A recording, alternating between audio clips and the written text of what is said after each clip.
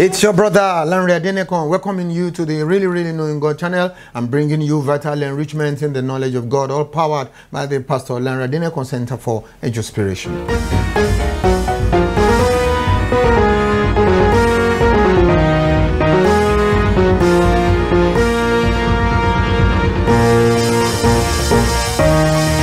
This is the Daily Gem Devotional, making you a gem to your generation, gemstone upon the crown of Jesus Christ. We are sharing truth on how to make God open a door before you, coming from Revelation chapter 3, 7 through 9. We are praying now. Father God, we give you glory and praise and honor. Thank you, Almighty God, for your help to us here at all times. So God, take all the praise in Jesus' mighty name. We go on to share your word now. We receive help from you as always in the mighty name of Jesus. Thank you, Father. In Jesus' name we pray. Amen. Hallelujah. Revelation 3 from 7 now. Okay, and to the angel of the church in Philadelphia, write these things, says he who is holy and who is true and who has the key of David and who opens and no one shuts and shuts and no one opens. I know your works. See, I have set before you an open door and no one can shut it, because you have little strength. You have kept my word and have not denied my name. Indeed, I will make those of the synagogue of Satan who say they are Jews and are not, but lie. Indeed, I will make them come and worship before your feet, and to know that I have loved you. Okay, that's the little bit we are reading today. All right, so the typical introduction, you know, for with every of these messages to these churches or to the leaders of these churches, there was a little aspect of the general introduction from the beginning. He will pick a bit or two of it and say to introduce himself. So he says that this is the person who is holy and who is true. Hallelujah. So he went on to say, he who has the key of David. Now that is interesting, because he was actually quoting from the book of Samuel. If I get it very well, I hope I get it. Time.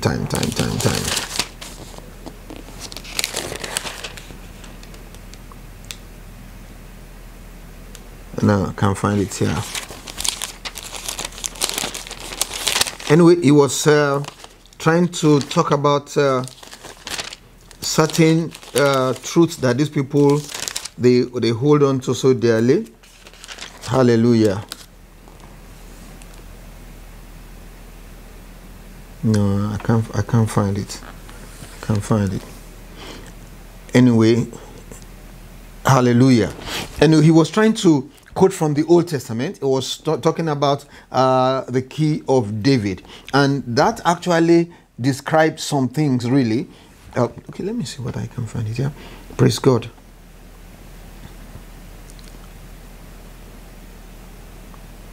Oh, sorry. Yeah, time.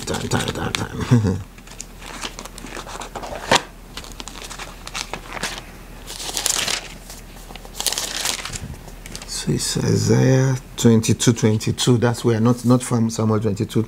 Isaiah 22:22 is the key of the house of David. I will lay upon his shoulder. It shall open and no one will shut. It shall shut and no one will open. That's it. It's Isaiah 22:22. That's where I'm supposed to, not for Samuel 22:22. All right then. So Jesus was quoting from that particular scripture. It says that which the Lord promised, you know, through that mouth, the mouth of Isaiah, it was saying now that I have that, and that's it. As I have it with that key. It is such a key that he who has it opens and no one is able to shut, and he who shuts with it shuts and no one is able to open. Now it's saying a number of things about this particular thing, about the key, and also about David. Hallelujah. Number one, it's talking about the royalness of it, the regalness of it. Hallelujah. Being of David, and that is talking about accessibility, because key it means accessibility. It symbolizes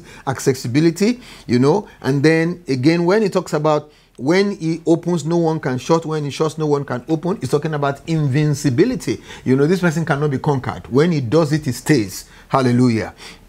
So those are the things that key represents, and God promised it, as we read just now in Isaiah 22:22. That's where we read it from. It's a promise of God, and He holds those things. Number one, the royalness or the regalness of it. Number two, the accessibility, because that's what a key represents. And number three, the fact that with it, when you do it's final. It cannot be reversed. Hallelujah. So it's talking about invincibility. That's the way he was describing himself. I have that key that gives me royalness, that gives me access, that gives me invincibility and all that. So he now goes on to say, I know your works, which statement he has made on with every of the churches. I have said before you, see, I have said before you an open door, and no one can shut it. You know what he's saying in verse 8? It's predicated upon what he said in verse 7, upon that introduction. I have the key of David. When I shut, nobody can open. When I open, nobody can shut. He now goes to verse 8 to say, I have set before you an open door. In other words, with that key, I have opened the door and nobody can shut it, because you see, I am invincible. With that key, I have invincibility, and therefore you, my people, when you operate in this, you also are invincible. In other words, what he has said is this, that I have opened a door and I have kept it open. Hallelujah. That nobody can do anything about it. You continue to enjoy the openness of that door. Let's go a little bit forward. It says, because you have a little strength and have kept my word and have not denied my name. Three things we notice about the characteristics of this church. They have a little strength, they have kept his word, they have not denied his name. Very interesting church. Number one, they have a little strength. Number two, they have kept the word of God. Number three, they have not denied the name of Jesus Christ. Those are the things that characterize this particular church. Now, Jesus said, I have opened a door and no man can shut it. For means because of these three things. Hallelujah. So as far as Jesus was concerned, have you noticed that he didn't seem to be bothered about their little strength? He didn't even say, I will increase your strength. He didn't even say, even though your strength is little, I myself will be your strength. He didn't say anything like that. He didn't seem to be bothered about their strength at all. He went on to say, you have a little strength, but you have kept my word. In other words, as long as you keep my word, hallelujah, that's okay by me. As long as you keep my word, every other thing will follow. Every other thing will fall in place. Praise God. He says, and then they have not denied his name. And they have not denied this. And so talking about how to make God open a door before you, or lead you to an open door and keep that door open. It's like as long as you continue to keep his word. This thing is very, very consistent, because you see, you remember what he says to Joshua. He says, if you keep this word and do not let it depart from your eyes and from your mouth. In other words, as you read, you also make confessions about it. Amen. It did not depart from your eyes and also from your lips. Hallelujah. Then you are going to have good success. You are going to make your way prosperous and all kinds of promises. Then in Psalm 1, again, he says, blessed is that.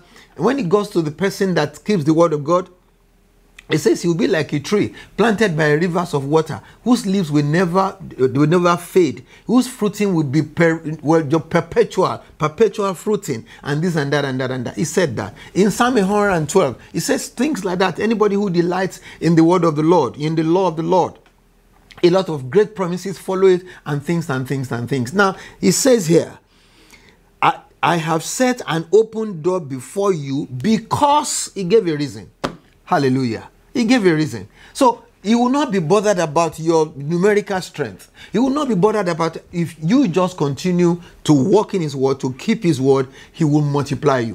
The word of God itself will work for you. He says, I commend you unto the word of God, which is able to build you up, which is able to give you an inheritance. Hallelujah. So you see, if they have a little strength today, the openness of the door will bring about an increase in strength. Hallelujah. Amen. And so many other things that you will bring about. You just keep living by the word. The Lord will keep before us an open door. Praise God. And that's the way to go about it, honestly. All those scriptures we went back to in Joshua 1:8, in Psalm 1:1, in Psalm 112, and several other places, especially Psalm 119. You find all those things being fulfilled in your life, because of this particular thing. And the openness of the door.